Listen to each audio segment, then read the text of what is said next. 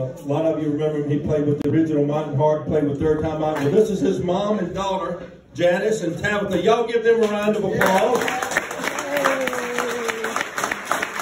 Okay, so y'all know for the third year in a row, this COVID has taken our festivals from us, our 3 festivals that we have in the area, Northmore and Star and Always Seagrove. And so Seagrove decided, because of the Perdue family, to give out an award for Bluegrass Excellence and dedication. So, you know, Clyde's got a name that we probably all know. Clyde will tell you something in a heartbeat, but I want to tell y'all something. Clyde has played and knows a lot of people, and he's got pictures of everybody there was in the Grand Ole Opry. And he loved the music so much that back in '74, he started playing, and it got to be too many people at the house. So they came over here and started playing at the Pottery Barn. Now, I'm not the best one to tell you all this because I wasn't here with a lot of it, and there's 1 or 2 or 3 old timers here that can probably tell us about all the different people that have played here. I couldn't even begin to name you all the different bands. Sandy and Vivian and Pammy. Hey guys, we're very blessed to have 3 women right here that have done more for North Carolina bluegrass than any 3 women you have today. Even if one of them is my woman, and the other 2 are my best girlfriends. And I feel honored to be able to have played with both of them. And both? Yeah, all 3 of us. all four of us have played. I didn't know who you were leaving out. So, yeah, really. So anyway, let me get back to Clyde.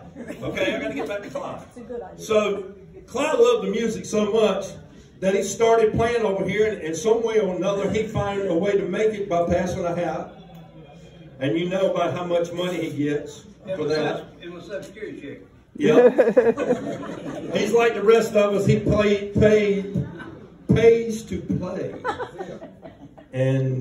But think of all the generosity that this man has shared with all of us. Think of all the music that's gone through these walls. Think of all the number of great bands that came to Clyde's for a testing ground. Back in the day when people used to get together like this on a regular basis and not be scared. And Lord, we just need to pray for everything going on. And I'm telling you, I feel blessed to be in the United States. Amen. And I say be with all the people that are getting out of their homes and everything else. And let's keep them in mind. I just can't say it enough. We are so blessed. Okay, so because of COVID, back in 19, right? We didn't have any of our fillers conventions. And they had already given out the first annual Alan Perdue Award to somebody that we love dearly, Bobby Franklin. And I know a lot of y'all know him from Asheboro and was at Denton for years and years, the MC at Denton, and just a fine human being. That's another person we need to pray for. Okay, and then anyway, he got the first one. So this right here is the 2nd annual Alan Perdue Memorial Bluegrass Music Appreciation Award. Presented to Clyde Maness from the Seagrove Fillers Convention for March of 2020. So even though it's just been 2 years, it's actually the 3rd year that we haven't had the bluegrass. And if it wasn't for Clyde, we wouldn't have any right now. Let's give him a round of applause.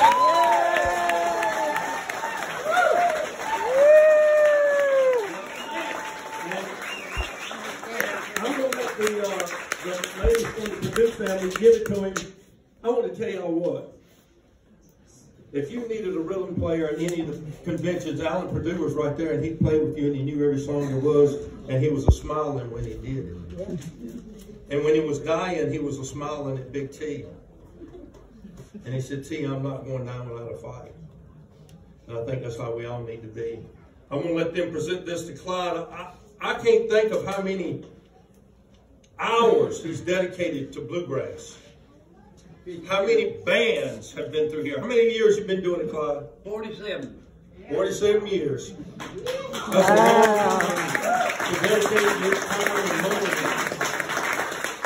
And not to get a whole lot of reward other than to sit right there and hear some of the best music in the world. Back in 2011, they had a high school come here. Our friend Susan McKenzie Bullock brought a bunch of kids. They came up here to experience what was going on at Clyde's. Just in the time that I've been coming, the 20-some odd years that I've been coming, I walked into Mark Schatz, and for all of you contemporary bluegrass people, you know he's one of the finest bass players in the world, if not the best. He's playing with Bela Fleck right now in that group.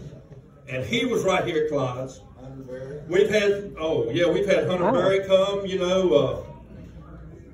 If we started listening to all the people, it'd just be incredible, all the different... Call story. Yeah, the original Cole Story, I mean, that's the father of bluegrass gospel, right? That's right. How about You all know? the musicians that came through here? Yeah, gosh, how many people have... Aubrey Frank, Yeah. Ashley Frank, Yep. Alan. Nathan Aldridge. Nathan Aldridge is... Nathan couldn't be here tonight. He's going with Third Time Out, and he's working now. The boy's got an actual job. Don't let it slip that I said that. And he's working for a sweeping company where they do, and he wanted me to be sure and tell Clyde, because he loves Clyde. He loves the ability to come play here and the chance to play with some premium people. Matt Hooper. How about Caroline right now? If y'all are not following Caroline, you need to be following Caroline. Every one of them. Caroline and company, they're kicking it, and they just play with the Aldridges. We could go on and on of all the people that come. We had somebody come all the way from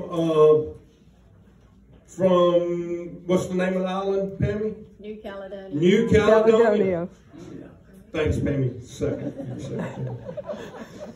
New Caledonia. John Luke LaRoe came all the way. Then we had our friend Renee Redmond from all the way from Idaho. Betty and our friend Betty from Axton driving down here 2 hours just to come pick up here on the stage. You know, that's the kind of dedication that, you know, none of us could do it if it wasn't for Clyde and his desire, and he's been through some rough times lately. So when they pass the hat tonight, y'all be sure and put some money in the hat, because they've got to pay for all that stuff and this stuff right here, this electricity and all. So what else can I say about Clyde? That's it. We love you. Let's give him another hand.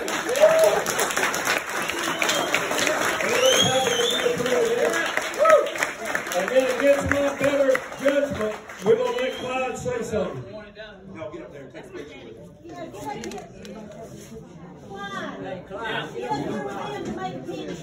Yeah, come up here. Come right here where the light is, Clyde. All right, don't fall down out here in front of all these people.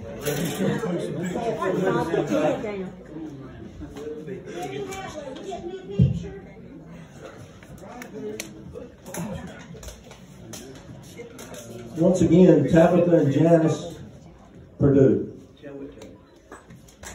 Yay!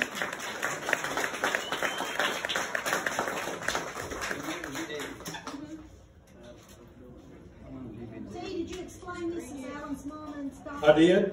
Okay, Yeah, because you were out there getting your stuff, but this is Alan's mom and daughter again, Janice and Tabatha. And so we had an auction for the Perdue family. It was the most amazing thing you've ever seen in one day. How many thousands of dollars, if you don't mind telling us? I mean, it was a large amount, wasn't it? Yeah. $32,000 in one day. I have a lot of stuff Because myself. of Vivian and Sandy, and I think Janice wants to say something. All right, Clyde. Clyde. Come over here and talk to us. I wouldn't feel right tonight if I didn't give God praise. When Alan was 3 or 4 years old, he was at church, and the assistant pastor asked for anybody who wanted to learn how to play a musical instrument to come forward. My 3 children went up, Sandy and Alan and my daughter Tammy. Within 6 months, they were playing music. And they laid hands on them and anointed them, and God gave them the talent. I have none. So it had to come from him.